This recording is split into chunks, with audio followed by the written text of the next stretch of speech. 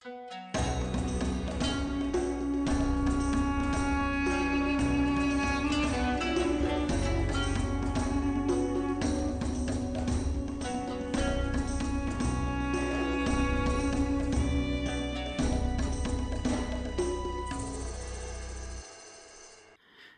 gamers, this is Liz Davidson from Beyond Solitaire, and this week on the podcast I have a very special guest. I have Megan Norcia. She is professor of English at SUNY Brockport, and she wrote a fascinating book called Gaming Empire in Children's British Board Games, 1836 to 1860. How you doing? I'm doing well, Liz. Thanks so much for having me. Yeah, I'm so fascinated to have you on. So you study gaming, board games from the 1800s. How is that something that you stumble upon? It must seem like a very strange specialty for a professor of English, but I come by it honestly. I'll tell you, when I was a kid, I think my two influences that started me on this road, the two most formative things, were not books at all, but were Star Wars and Indiana Jones. And with Star Wars, it kind of began my fascination with Empire. I just became really interested with how a centralized system, can try to exert its control over an entire galaxy, over all different kind of divergent peoples.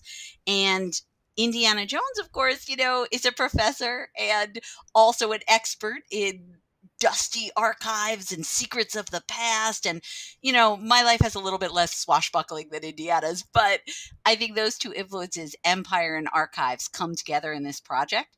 And I got the idea for it in one of these great, serendipitous moments. I was sitting in the Baldwin Library at the University of Florida, and I was doing research for my first book, which was on these geography primers written by women, back in the 19th century. And there was one of them, Barbara Hoffland's Panorama of Geography, A New Game was the title. And so I was doing a WorldCat search to find other editions of it, to find out where they were, because I was planning to go over to Britain and work in the British Library a little bit. So I was looking for these other editions, and William Spooner's game came up, which I'm not even sure why it came up unless it was destiny, but it was his board game about travelers through Europe. And it said in hard brackets, board game in the metadata. And I was like, wow, did they have board games back then? And it turns out, after about 15 years of research, I can say with the deepest confidence, yes, they did. And the board games were really fascinating in so many ways. The further I went down that road, the more I saw that they were not just leisurely pastimes, but they helped to create this, or foster this, imperial ideology in the kids who played them.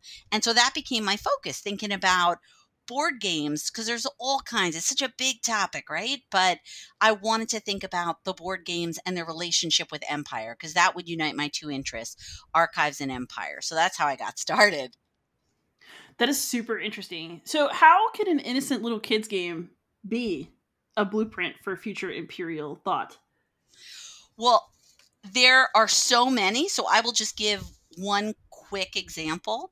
There's William Spooner did this board game called Voyage of Discovery in 1836. And it's this beautiful game that has 5 ship tracks.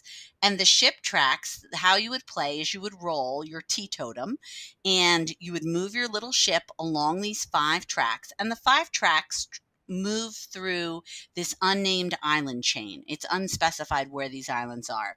And there are bubbles where you have to stop, and you either take or you pay forfeits, and you gather up, this booty, this cash, right? And as you move through the different islands, and of course there are places where you might have to go backwards, places where you might be ejected from the game because your ship was caught in a storm at sea. And this is a game that probably interested me so much that it made me want to write about board games and Empire, because this game had spaces on it such as, quote, man killed by savages, sailors burn huts, pay two. And so it made me think about the imperial economics of these kinds of moments, right? So it's very straightforward when you get to a space that says, you come upon natives panning for gold in a river, take two. And then you understand that in this very unequal imperial relationship, the discoverer, the settler, is trying to take from the indigenous person, and that's how they earn their wealth, right? And this establishes for child players what their relationship to indigenous peoples is going to be. But in other moments, such as the ones where sailors, players, are enjoined to burn these huts, I think it opens up a chance for us as post colonial players and thinkers and readers and doers to think about, well, let's say you did that. What about the old people? What about the babies? What about the fishing industry in this village? Is it going to be decimated if you burn their whole village? Is that the only option? And of course, on these board games, you don't have the element of choice, right? You follow a linear track. And so you don't have the agency to say, you know what? I'm not going to burn the village. I'm going to investigate why the man was killed. I'm going to investigate what happened here. You don't have that choice. You just have to take it for granted. And as a Victorian player, right? So as a contemporary person, that's a good place to start a conversation about the what if and the other than and the other kinds of alternatives. So I think it's important to consider those. And the games that you're studying, they come, from what I understand from your book, they come at a kind of crucial period in how we understand children's relationships to games and the role that games can play in children's lives. Is this era the first time that games are truly being marketed to kids? Well, the games that I'm working on, the game industry really starts around 1750. Okay. And this is a really key moment. John Jeffries was the first one to do a game, and he was geographer to the king, right? So these games that are playthings grew up in the same studios where pieces of cartography for adults were being produced. And his was A Journey Through Europe. And it was a pretty straightforward game. It was a map with a track embedded, and that was that. But this is also a critical moment, the mid 18th century, where children were becoming recognized as a marketing demographic. So before that, they were, mostly seen as these imperfect versions of adults. They were smaller, but they would dress like adults and they weren't given their own special treatment, their own special reading material. But after this period, publishers realized, well, hey, we can market to them. People like Newman began to market a little pretty pocket book, right? They began to create books just for kids, playthings just for kids. And this continues through Francis Burnett and the Little Lord Fauntleroy suit, where they began to market clothes just for kids. And games and toys are part of that movement. The idea that there's a whole material culture organized around this demographic. And of course, there had been small ways, idiosyncratic examples of this, the Jane Johnson library that she did for her own children before the mid 18th century. But it's at this period that, as a mass cultural event, this really starts to happen. And so we get mass production of these games. And the other big influence of this period certainly is, the Industrial Revolution, the growth of the middle class. Finally, we have people in place who can afford these games and can afford to get them for their children. They're not just worrying about subsistence, right? Putting a roof over their head, making sure they have food at every meal. They are actually able to think about leisure pursuits, and they have the money and the time to do so. Does this sort of rise in board games directed to children and other things directed to children, the literature of this time, there's also adventure literature that starts to be aimed at kids. Is that correct? Yes, absolutely. Because that's part of this whole marketing demographic where we start to see the growth of literature written especially for children. And you have the rise of publishers like the Religious Tract Society and the Society for the Promotion of Christian Knowledge. And what they would do is they would work with authors to produce books that would then be given as prize books in school for, good attendance, for academic performance. And these books would contain very neat adventure plots. I mean, talk about a linear trajectory, right? Like we do with board games. They would have these very neat plots in which the child character would go out into the empire, out into the world, have an adventure, wrap it up, and then return back to the metropole with whatever he, usually always he at this early period, whatever he had learned or gained, and then establish heteronormative bonds and have a family and enrich the empire. So it was very much this trajectory about going out and coming back. And we see that in everything from, the Coral Island to even Heart of Darkness at the end of the century, right? This idea that you go out and you come back. And Franco Moretti, Atlas of the European Novel, might be someone good to take a look at for this notion of literature and mapping, because he does a lot of work on that for London and Paris. So this idea of literature and mapping and going on an adventure and coming back, that's also mirrored in several of the games that you talk about in your book. Is that just a common theme among a lot of games of this time, or just the ones you chose to study? I think it depends on the game. Some of the games are arranged, like I said, with the Jeffries game, some of them are arranged as a piece of cartography. It looks like a map, and the only difference would be the embellishment around the outside or the track that's embedded across it. Especially the early ones look like that. As we go on, that form is broken down, and we have different ways in which the adventure is presented. Sometimes it's presented as a spiral, like Spooner's Comic Game of the Great Exhibition. Sometimes it's presented as a very neat Enlightenment table, right? And that's for games about British sovereigns or Wellington's victories. Sometimes it's presented. There's one game by Harvey Darton that's presented inside the outline of an elephant. And they have representative scenes from Asia tucked inside this elephant. And so the gamers played with form, and we can think a lot about how form and the choice of form informs the kind of content in the game. What is it they were trying to say by choosing this form? Spooner, when he did Comic Game of the Great Exhibition, chose this sort of spiral form. And it's almost dizzying because you have to keep turning the game if you want the illustrations embedded in the spiral to face you. And it's kind of nonsensical. And that fits the kind of content he has in the game. So that really works when you think about form and content. We usually talk about that in literature classes, right? So why did the poet choose to do a haiku or a villanelle or free verse? How does that fit what it is the poet is trying to do or to say or to communicate in the content? And the same is true of the games.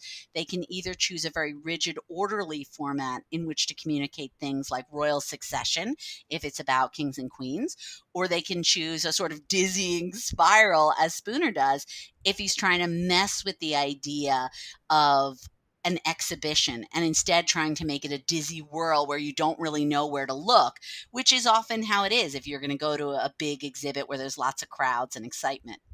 Fascinating. You mentioned that most of the adventure stories that are written at this time feature boys. But what do we know about the gender makeup of people who were playing the board games, the parlor games of this era? Were girls playing too? We don't know much. I mean, it's to be assumed that they were playing right along with their brothers. And research has shown that even the adventure narratives written very overtly and marketed for boys. I mean, the genre was boys' adventure narratives. They didn't feature girls. They were not marketed to girls. I think Robert Louis Stevenson said there was not a petticoat to be found in his Treasure Island, but girls read them. And some people thought it was safer, like Charlotte Young and Mariah Edgeworth thought it was safer for girls to be able to read these kinds of adventures because they would know it was fiction and it would never be available to them. So that's something to be debated. That's definitely an area we could do more research on.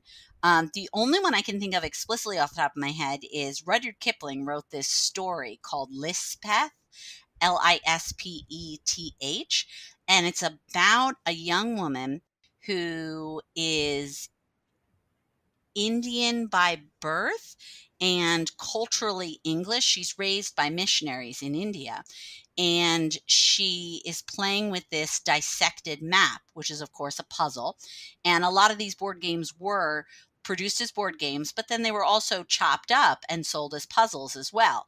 And she's playing with this board game, and she happens upon an injured Englishman and falls in love with him, and they have this affair. And then he leaves her because that was always his intention, was to return home. He wasn't going to bring anything from the colonies back with him. He was going to return home and resume his life there. And she, of course, is heartbroken.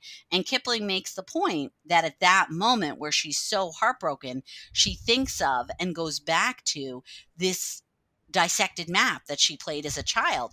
And I think that's really significant, because what that shows us is that she's trying to puzzle together these aspects of her identity that don't seem to fit, right? Being Indigenous Indian, but then also being culturally English, and she doesn't fit in either world. And Kipling himself had a little bit of that, right? I mean, he was English, but he grew up in India and then returned to India later as a young man and really loved the culture. But he was part of the ruling Sahibs. And so to reconcile that, I think, was probably very difficult. That is really interesting. So were jigsaw puzzles also a big thing at this time? Yes. If you're interested, Linda Hannes probably is the authority on that. She has a great series of books on the puzzles from this period.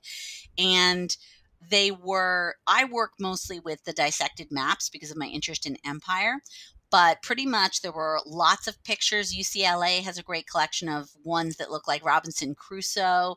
And what they would do is they would use a knife, and they would cut these pictures, and then you would slide them together. They weren't interlocking. We didn't have that kind of technology until much later, at least the 20th century. But they would be pictures that you could put together.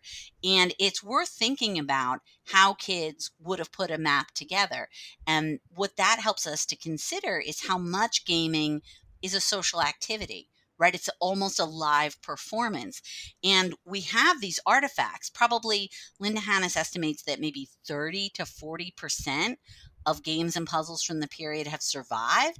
And I mean, this is because kids play with things. They're not gentle users, right? I mean, they play with things until they're tattered and in pieces and all over the house and, under the couch and everywhere. So imagine the frustration for archivists trying to reconstruct the way these games were played, trying to see all the pieces, trying to understand that. And, so we're trying to do that. But at the same time, you cannot reproduce what it must have been like to play this game in community with others. What was discussed above the board? How did they understand these places? What was in the news about India while they were playing this game? What was happening in Jamaica while they were playing this game, right? I mean, how did they bring that knowledge to the way they played and experienced? And Robin Bernstein has a book called Racial Innocence, in which she talks about toys giving us scripts. So we're almost, as children, as players, given a doll or a toy soldier, and it has a script, and we have to play with it accordingly. But of course, kids improvise, right? They don't play necessarily always by the script. And I think probably we have to assume that the same happened with board games.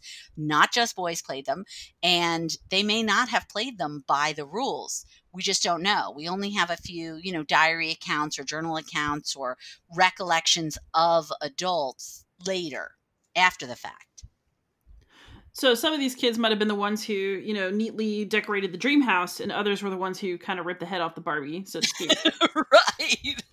I mean, the point is that, they absorbed this ideology. They absorbed these imperial scripts, and what they went and did with them, we don't really know, but there are, of course, outstanding examples from the period, right? We know that the Bronte children and, Charlotte Bronte, who went on to write Jane Eyre, and her very gifted sisters also were writers. We know that they were given, their brother was given toy soldiers by their father one Christmas, and they all played with the toy soldiers. They divided them up. They each got to name the toy soldier and choose a realm of the world that they wanted their toy soldier to be the leader of. So they essentially parsed up the world and put their toy soldiers in charge of them. And then they played these games, which were so absorbing that they began to write them down. And they survived, this juvenilia survives as the Glass Town Chronicles and the Angria Chronicles. And it produced these hundreds of pages. And that got them ready. It primed the pump for these amazing British novels they would go on to write as adults. Now, not every kid, of course, was a Bronte, but if it could do that for them, playing with these toys, these material culture objects that have their embedded scripts, what could it do for a regular kid who might go on to be a missionary, who might go on to be a teacher in India, or who might go on to be a soldier in Jamaica, or who might experience the empire and be a merchant very nearby in Ireland, or in Canada be a fur trader, right? I mean, there's all of these disparate roles that an imperialist could play. And in some ways, the toys and board games get them ready for that. One thing I thought was very interesting that came up in your book is that, when you think of empire, you think of the colonies, but Yes. these games also were giving British children a blueprint for understanding the nascent United States and Yes. their different ideological positions. Would you be willing to talk to them about that? Absolutely. And I think the best game to talk about with that, and you can Google any of these games. Some of them are in archives, some of them have online presences. I've even found some of them on Pinterest, very shocking. And that just shows how much the world of archival scholarship and digital scholarship has changed over the last 15 years since I began this process. But there's one, it's by Edward Wallace, and he was part of the Wallace dynasty of game publishers. His father, John, was very prolific back to the 18th century. But around 1844, Edward Wallace publishes The Star-Spangled Banner, Game of Emigrants to the United States. Though it is doubtful that anyone would emigrate to the United States after playing this game, because it's just sort of this wonderful, grudging, curmudgeonly game about how miserable it is to live in the United States in this howling wilderness. And it's contrasted beautifully to Canada, this glowing beacon controlled by Britain, of course, to the north. So because the United States had sort of thrown off British colonial rule, it is represented very negatively in the game. Wallace even says at one point that settlers lead a dissolute and miserable life on the frontier. And, they're given to drinking and they're preyed upon by all these animals. I think I counted there's 27% of the sites on the game have to do with predatory animals. So, I mean, if you think about the United States as a whole, surely there's more to say. There's Niagara Falls, after all, right? There's all these other interesting bits about it. But the game really focuses on these sharks and wolverines and grizzlies and animals that drink blood and vampire rays and alligators and snakes that are represented as being as big as a house. And 19% of the game focuses on cities, but a third of those cities are in Canada. So it's supposed to be about the United States, but actually it's about contrasting the United States and the dissolution that is happening there and the danger, ferocity, violence, predation with the cool beacon of Canada to the north. And my theory about this is, and it's represented in the game, is that what Wallace was trying to show in 1844 was the negative result of the practice of trafficking in human beings, of enslaving human beings. Because in the United States, we had another at least 20 years until the Emancipation Proclamation, whereas Britain, by this point, for some 30 years, had already abolished slavery in its colonies and outlawed the slave trade. And so they really were on a moral high ground here with this issue.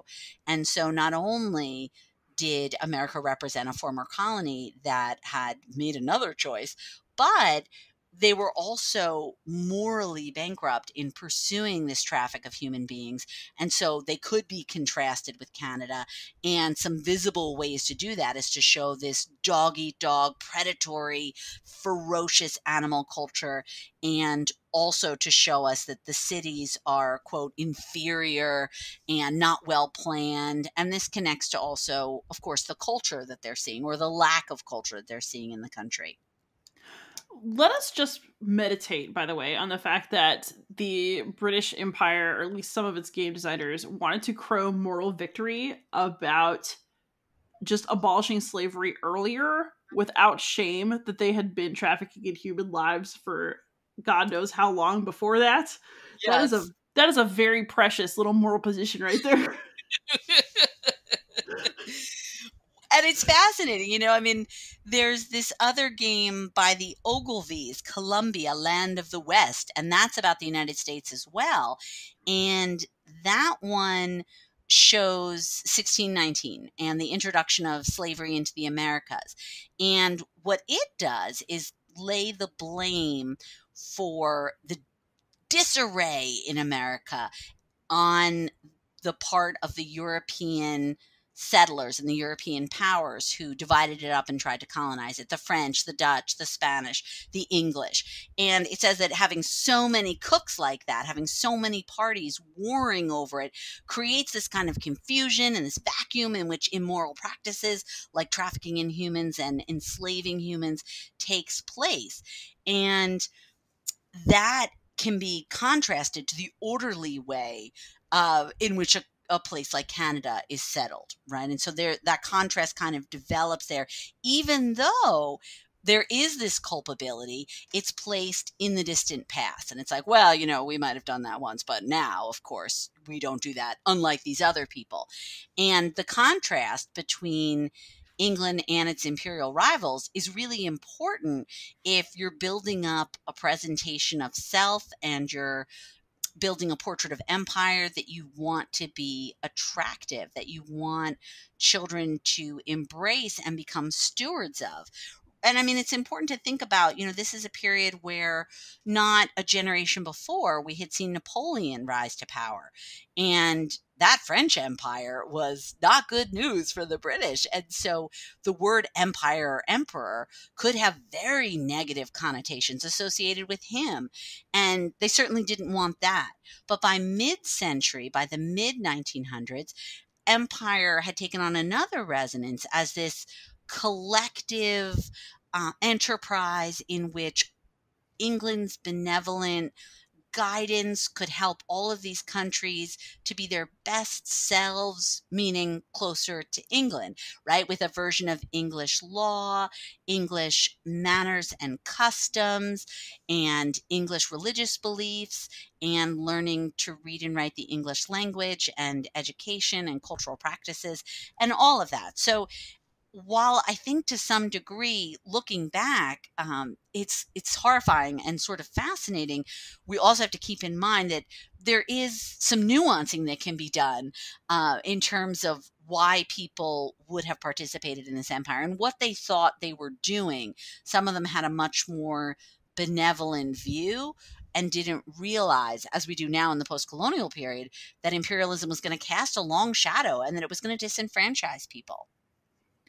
So basically, these young British children were growing up with just this constant input of, you know, this is an orderly, beautiful place we have here, and we export our lovely, beautiful culture everywhere else.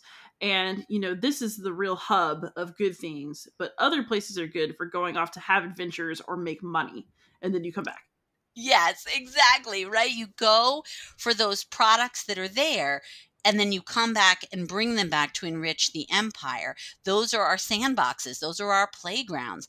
And Henry Smith Evans, in his Crystal Palace board game, actually goes so far as to write across the map. It's a map board game, and he writes across the body of the continent of Africa the names of the commodities that can be harvested from Africa. So things like wood, palm oil, ivory. And these things are never written across European countries. So it's to show that these other places elsewhere in the world, non-European places, are meant for harvest. And there's sort of this reconnaissance move where child players can identify what they can take, what they can get from these areas. And it's presenting the world in that way, would give a player the idea that the world is there for us. It's there for our taking. But of course, as Rudyard Kipling said famously later in the century, it's the white man's burden. It's something we're doing out of disinterest. We're doing it because we're bringing these virtues of British law and religion and education. We're not doing it to be greedy. We're not doing it to get rich. And maybe that was true of some of the people who were involved in civil service and missionary and teaching work, but certainly not all, and certainly not only. Yeah, I mean, that just sounds like a very spurious argument to modern ears, and that's a good thing. We've changed so much. Right. So I have a question, though. So what's one thing that's really interesting is that the values that these games are teaching, I wonder, are they, how conscious are they? Are they something that is deliberately being done to educate children, or are people just perpetuating assumptions that they already made and just naturally passing them down from generation to generation? Well, I think an example might be I was talking about the Star Spangled Banner game a little bit before, and about how it represented slavery and human trafficking as part of the problem with the United States. It was sort of the reason why the United States was not like Canada, was in fact morally bankrupt, and there were all these problems, and it was a terrible, dissolute place to live. And that's represented in the way the game is played. So, for example, the game has what I call these knowledge loops, where you land on a certain spot and you're made to go backwards. Or you land on one spot, you're made to go backwards, and then that spot sends you backwards again. And these spots, I track them through the game. These spots where you're made to go backwards are spots in Virginia, a slave market, in Kentucky, the site of a lynching of an African slave, and so this is important because the way the game is played, it's designed to get you to stop at these moments and then return to an earlier spot. So in effect, you are going backwards, just like the United States is going backwards and not advancing in a straight linear line towards progress. And the Victorians were all about progress, right? Going up the mountain. And instead, in these moments that are morally questionable, you're made to go backwards. And your success in the game is jeopardized because of the unsuccessful things that people in America were doing. And that's one of the things the games try to accomplish, is to yoke your personal success to the success of the empire. And in this case, because we're talking about the United States, you go backwards because they're doing backwards things. And there's even a spot where you land in, I think it's Mississippi. I'm trying to remember. You land on this rice plantation, and the game abjures you to miss 2 turns to inquire into the condition of the slaves on the plantation.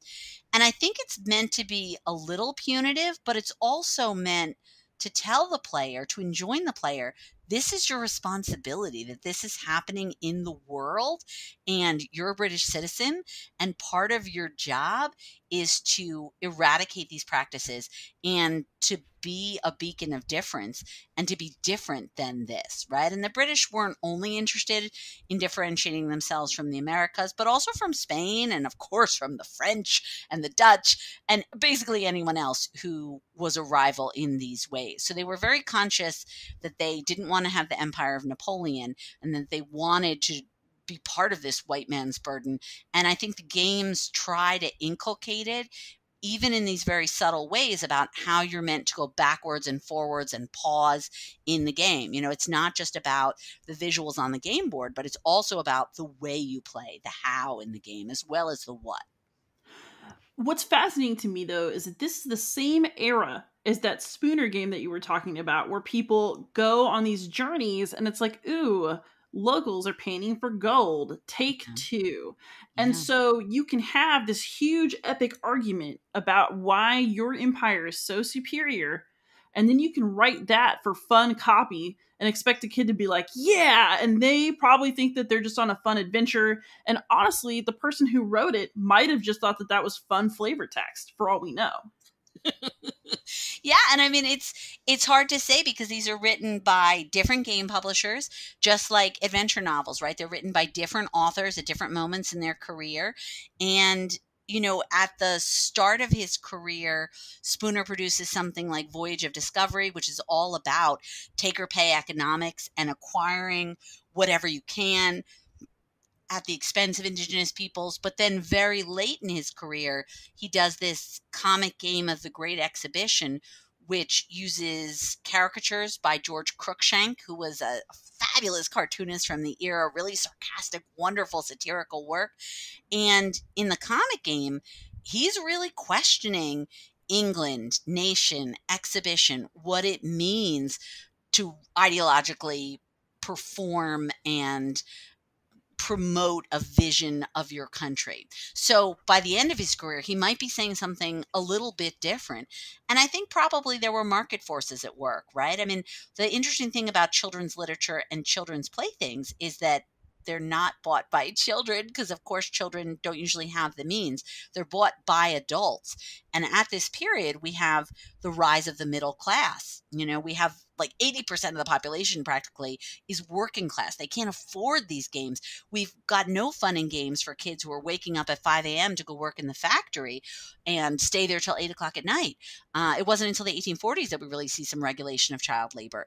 And so these are different kinds of children. These are children who are being groomed to go out and be civil servants in empire, to go out and be missionaries and ministers and soldiers and have these and merchants and earn money and buy these big houses and maybe even marry into the aristocracy. And so this whole class of people needs to get up to speed. And so these games were seen as objects that grew out of this enlightenment impulse to learn, to satisfy curiosity, and to prepare, to be ready for this destiny that they saw dawning on the horizon for them. So this also leads to the question, since we are modern people, you can look back at games in this era and see what they deliberately or maybe not as deliberately said about the time in which they were made. What do our games now say about us? Oh, that's such an interesting question. I mean, I think that games, well, that's one of the things I asked my students, because I've been fascinated by this for probably 15 years. And it's one of the things I ask them is what do these games that we love teach us? And how do they train us to think? And I had one student once at the University of Florida who just gave the best reading of Hungry, Hungry Hippos. Do you remember that game with the paddles that you hit and then it gobbles Oh, up the yeah. marbles? Yeah, it was so much fun. And I mean, it's, a ridiculous game. You can only play it like once or twice and you're like, all right, I'm done. But she had said that that game was capitalism. And I just thought that was such a profound thing to say because it's about gobbling and acquiring as much as you can. And of course, whatever you can gobble is less that someone else can gobble. So even the way we play our games, competition versus collaboration is an important choice and may link up to these different economic, social, national systems. I mean, games are still important just because we don't recognize the way that they're teaching and training us.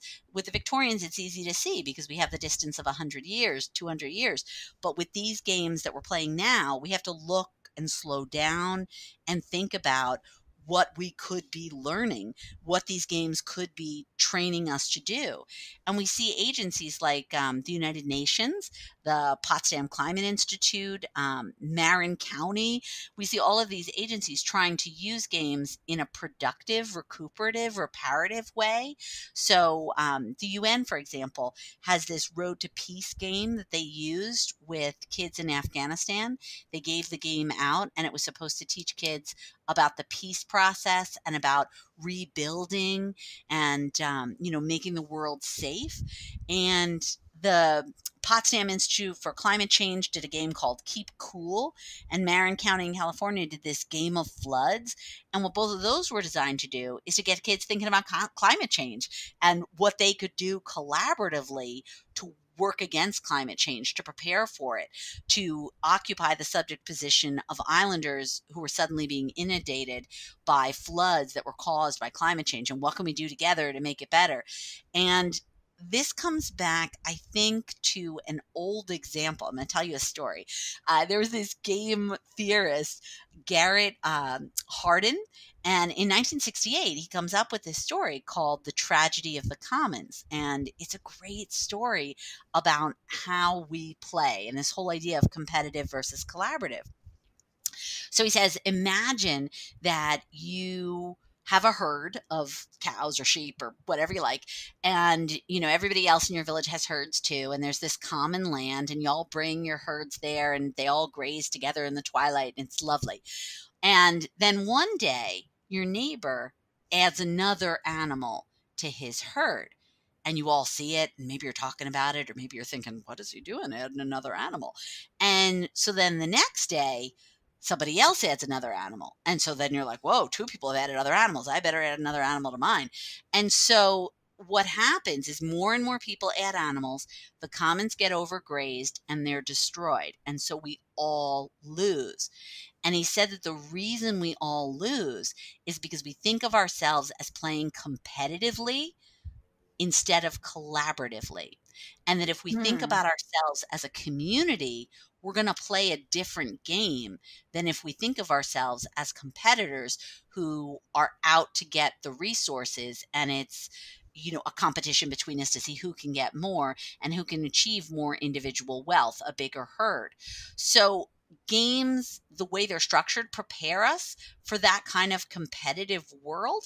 And it would just be interesting to see more games that were collaborative and to think about the kind of world that they would prepare us to inhabit and the kinds of problems they would inform us to solve. It's actually very funny that you should say that, since this era has really seen in modern hobby gaming the rise of cooperative games. There's so That's many fantastic. now.